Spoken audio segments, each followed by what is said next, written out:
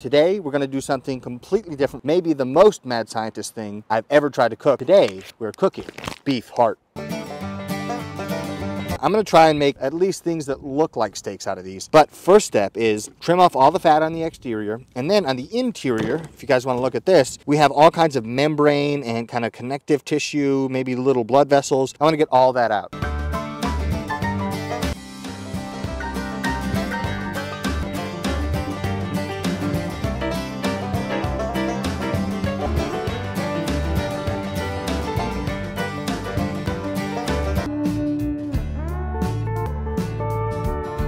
It looks beautiful. Even this piece on the edge, nice and red. Mouth is watering. Let's give it a shot.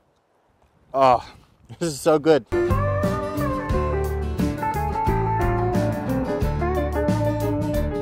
Let me give it a shot.